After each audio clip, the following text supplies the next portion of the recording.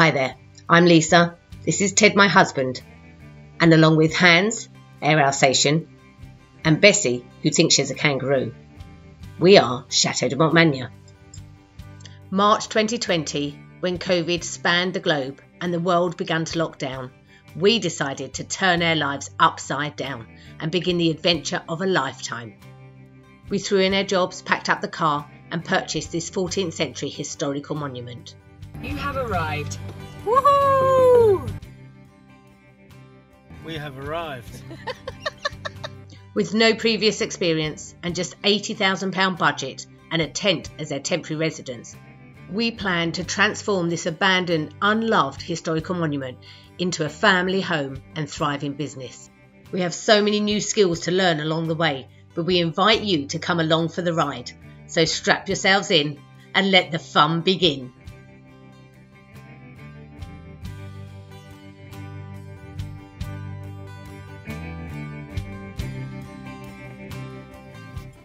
Okay, so it's that time of year again. The Christmas tree's out. It's Christmas! And as you all know, I love Christmas. But the tree's looking a bit bare at the moment. So I think it's time to get some decorations ready. Now, remember last week I went out with Joe to Jardyland to get some Christmas decorations. And it didn't happen because it was way above our purse strings, so expensive. So I'm going to show you today how to do some cost-effective Christmas tree decorations. Let's start with the first one and get this tree looking beautiful. Okay, so the first thing is oranges. Oranges, I think, look fantastic, not just for the tree, but also to make displays, window displays, decorations, wreaths. You can use it for so many things. Buy yourself some cheap oranges, the cheapest you can find, and literally cut them into slices. And you want to try and make them all the same sort of thickness, otherwise you'll get some that cook and some that don't. Once you've got them all cut, all you do, lay them out on the baking tray. Now, depending on the thickness, will depend on how long they will take in the oven. All you really have to do is just keep checking them. There's my oranges. Pop them in the oven.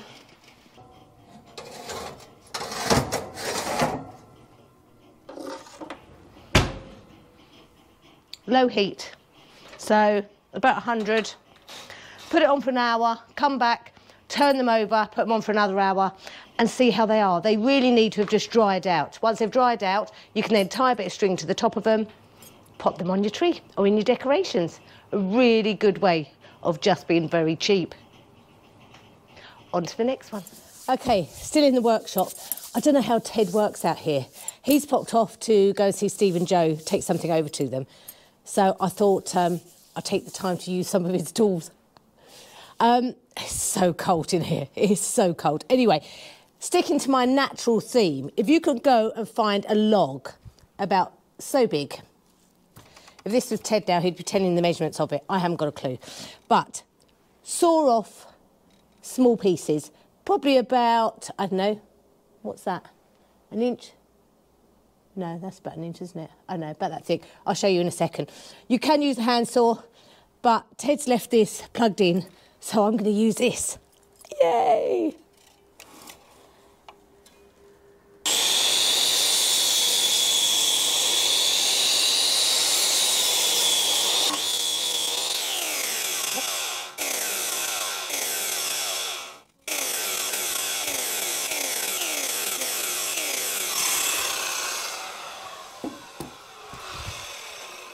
Oh, my hands are so cold.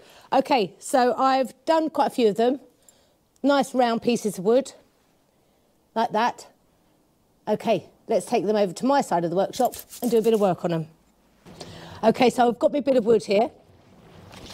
I've done some pictures here. This is pictures of a few of our friends. This is Serena and Vida, a couple of our patrons, a picture we had done with them recently. So what I've done is feathered the edge of the picture on my computer, put it onto a piece of old ancient paper image, just so that the brown moulds in with the wood behind it. And I'm going to cut that out now. Okay, I've stuck it on my bit of wood, just UPVA glue, stick it on top, and let's show you now what I'm about to do. So I've got my bit of wood, I've stuck the picture on, and I've put a bit of glue around the outside. Now, on my floor here, I've got loads of sawdust. So I'm just going to sprinkle the sawdust all over it, and hopefully it will just stick to the edges. There you go. It's stuck to the edges. Now luckily I can just brush my sawdust off onto the floor. Now while I'm leaving that to dry, we'll get on to the next project. And we'll come back to that in a moment. I apologise if you're getting flickering on the video, but because of these lights in here, for some reason in this workshop, the camera always flickers. Anyway, on to the next project. So, the picture you're about to see, picture was taken in Jardiland last week when me and Joe went shopping. And these hearts cost €15. So I'm going to try and make them myself. Now, I found some of this plywood, I think it is. It's very thin plywood in Ted's barn. I'm going to cut a heart shape out, cut the centre out, stick some twigs on. That's it. Simple. Let's go for it. To draw around.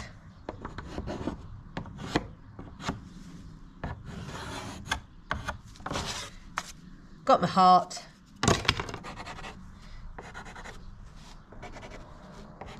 Now it doesn't need to be perfect because you're going to cover it all up anyway. This is literally for the base.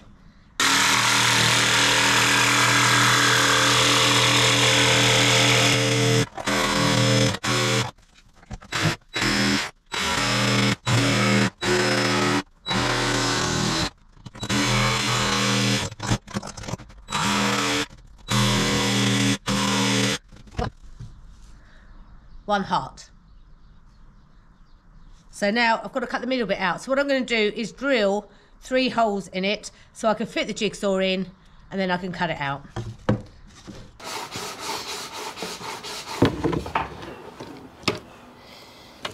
Okay, so I've got my heart cut out. Don't chuck away your inner piece because we can make another smaller one out of these afterwards, but we'll do the bigger one first because this is what we saw in the shop. Anyway, you got your heart. I've been out foraging this morning with the dogs. It was quite difficult picking up branches without Bessie dragging them off me, but I've just got lots of different size branches. You want lots of different sizes. Don't take them off trees, is one thing I will say. There's enough on the floor, you don't need to take them off the trees. And you want dry branches. You don't want them off the trees because you don't want all the sap coming out of them. They'd be hard. Bessie's just run off with one. Oh, I'm glad she's run off one of my branches. Anyway, and also try and get some different bits. You know, I saw air pear tree. The branches on air pear tree have got lots of knobbly bits. Quite interesting. Curved bits, anything you can find, as long as it's falling on the floor and it's dry, then that's brilliant. Cut them into pieces. Now, you don't need a saw for this. You can just break them with your hand, but the larger pieces, it's quite nice having a saw, but if you haven't got one, just break them up as much as you can. You'll want small bits, longer bits, lots of different sizes. So we've got our cut out branches, we've got our heart. Next thing we do is start layering up. Now, the bottom layer doesn't have to be uniform, but what you do want is your branches to all be the same sort of thickness because you're going to layer the next set on top of it and you want them to lay nicely and glue nicely. So your bottom layer, use your bigger branches. This layer is not really going to be seen, it is just using it as your base. So put them down, find out where places where the branches sit nicely, still showing the shape of the heart, but make sure you overlap this wooden base because you don't want that to be seen at the end of it. Glue them on. And then all you do is keep layering, but as you layer, you choose thinner pieces of branches. And you just literally crisscross them over. You'll see what looks pretty, what don't, and just put them into different shapes, different angles, but so that you still can see the heart formation. Then as we get to the top layer, this is the layer that's going to be seen prominently. So that's where you want your prettier branches, your ones that have got your little knobbly bits on them, different shapes, make it look a little bit interesting. And again, just crisscross them over and just put them on, and you can layer them as much or as little as you like until you get to a point where you step back and you think, yeah, I like that. That's really nice. Okay, what do you think, baby? And remember, kids, there are no rules. There are no rules It's come to crafting. exactly what looks good to you. Don't let anybody tell you. Even this one. Well, that looks good to me. It's fantastic. Now, does that look the same as the picture I showed you? Have we got any glue left? She's going for the big one. You're not She's going for the big one. Branches. I think they look fantastic. I've said before, I think they really do. I think you're, yeah, you know, crafting is your thing. But does that look like the €15? I think it looks exceptional. You know, the only trouble is that at the moment it's covered in glue, but you'll disguise that anyway, won't you? Exactly. You chuck a load of glitter over it and it's... So... It looks really, really good, I think. You could leave it at that. Now, the reason why I haven't worried too much about the glue is because I'm going to cover this up. I'm going to embellish this a lot more than they had in the shop. If you're doing it where you just want the branches, obviously be a bit more careful with the glue because you don't want the glue showing. However, there is always glitter, there is always snowflakes, there's always a bit of spray, anything you like. But I'm going to show you what I'm going to do. So, I love these. I haven't got a clue what they're called, but you can get them from any arts and crafts store. They're a couple of quid for a bag, and it goes a very, very long way. Can you see it? It's like bunched up, I don't know, all curly stuff. It's really cool, but just looks really effective with just little bits around. You don't need much. So all you want to do is get your kind of ends of it, get a hole where you want it, stick some glue in it, push it in so that the ends stick in, hold it in place for a little while, and then you want it just to stick up like that. Well, I do anyway. As Ted said, there are no rules, so it's entirely up to you how you want it. Okay, so you'll get loads of stringy bits of glue, just pull them off. So again, you could just leave it at that, but of course, I'm not going to. I do love to really overdo things a bit. So all I'm going to do, and this is just, again, really simple. Okay, so I've got some white spray, acrylic spray, that I had just left in the cupboard. If you haven't got any white spray, you can get this on the pound shop. Or, you know, you're cheap wherever you live. Oh, that's, actually, I picked up the wrong one. That's clear varnish. Don't want that one.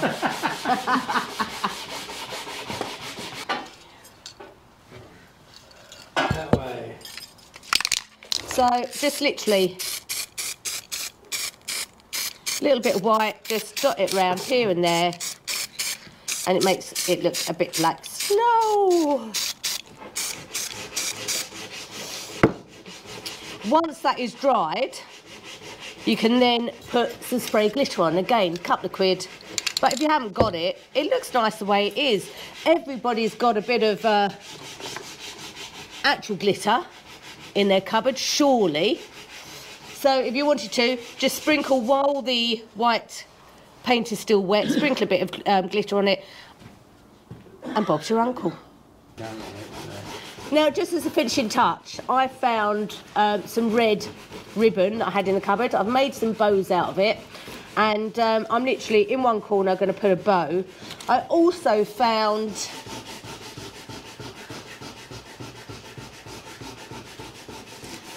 a twig of this. Now, this was actually quite expensive. This was $3.99 for a branch. However, this branch will do probably 10 of them at least, because all you want to do is cut some off, place them where you want them, and you need about 3 or 4 just little bits of the branch on there. Couple of bows, and that will be finished. So like Ted said, there are no rules. Find what you've got in your cupboard, find what's outside. You might want to stick some ivy, proper ivy around it. I haven't done that today because it's still quite early on. If I put ivy on it now, it will probably have died off by Christmas a bit. So, but I might make some later on, a bit closer to Christmas, with some ivy on it, which will be really nice. But yeah, just find what you've got. Make it cheap, make it cheerful, but make it look really good. So this is my finished article, and well, I think it looks pretty darn good. I really like it. It's come out well. And considering that is €15 in the shop, no way.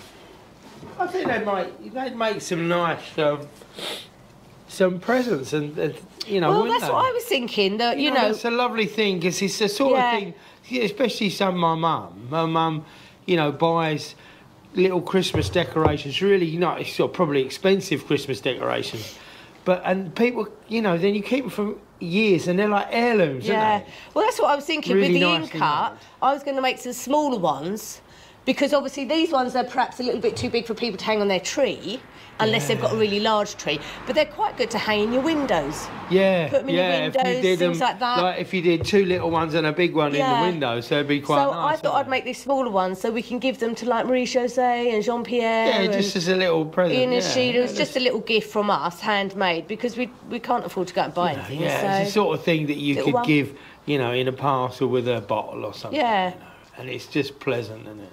So, yeah. Handmade. Which is obviously appreciated by everybody.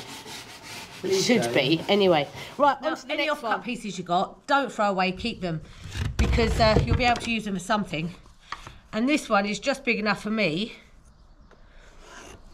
to cut a circle out of.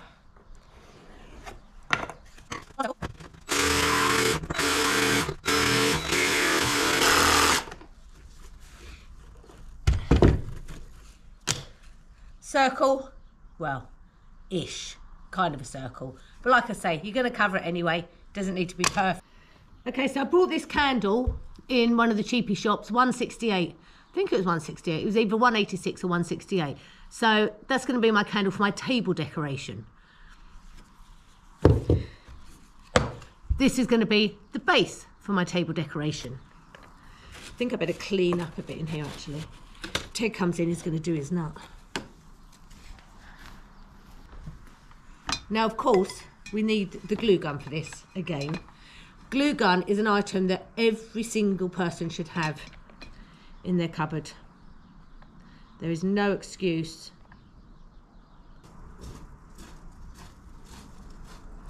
Ted's coming. I can hear his footsteps. Flipping hell, what a mess. I just said I ought to tidy up in here before you get back. You bloody better. You bloody better. Okay, so my little round cutout that I had earlier for my offcuts. Now, if you don't have any of this, like I said before, you can just use cardboard. All you need is a base to go round. So you can just use a bit of cardboard. And then all I did was exactly the same with my round one. And put my candle in it. I put a bit of gold leaf, because I had a little bit of gold leaf around the candle. And I think that looks really, really pretty for a table decoration. Looks a little bit like a bird's nest, but it does look really pretty. I really like it. So, yeah, so that's my little candle table decoration. Okay, I've got a couple more very quick tips for you. I'm not going to show you how they're made, but very quick tips. Little baubles like this. If you've got any types of like wisteria, things like that, this time of year that have died off, you'll find that the vines are very, very pliable. Yeah, they're brilliant to use because they don't break at all. So these, if you find, ask your nan, your mum, anybody, see if in their attics they've got some pieces of wool, just round little odd bits of wool that you can use as a template. Wrap it round, just keep wrapping round and round and round, and eventually you'll get a little bauble like this. You might need a little bit of glue gun to keep it in place, but the great thing is you can make all different shapes and sizes, different colours, and they're great. They look really good and very, very natural. Last one, pine cones. You get them everywhere. Just go and do a bit of foraging, pick them up, stick a bit of string on the top, hang them from your Christmas tree. And if you love a bit of sparkle like I do, this one here, I just put a bit of glitter on. They're brilliant on the Christmas tree, and especially if you've got a big Christmas tree and you want some stuff to really stand out. Wonderful. So that's my tips for Christmas decorating. I hope you had fun with it. Please, if you do go and make them, then send me some pictures, because I'd love to see them and see what you can come up with. And yeah, I've had a bit of fun today. So I've got one last thing to do. Go and put them on the Christmas tree.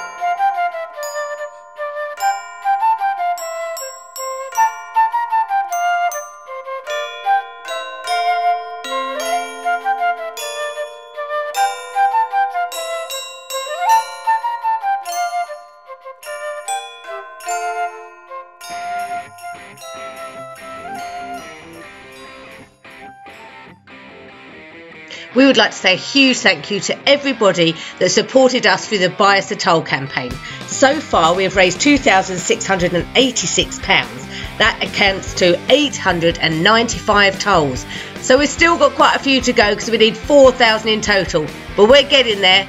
But in the meantime, let's say a huge thank you to those of you that donated this week.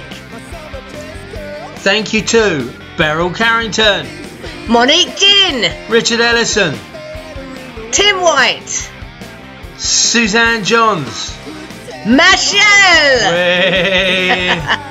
Berenice Farrell, Jan Wood, Julie W, Elizabeth Wazzle, Richard Wassell, Maria Dorick, Robert Hessler, Christopher Petro, Geza Nemeth, Maria Nemeth, Mark Nemeth, and Cassie Nemeth, and Ashley Nemeth, and Devon Nemeth, and Christina Tormay, Robert Nemeth, Phyllis Bettis, Samantha Nemeth, Brandon Nemeth.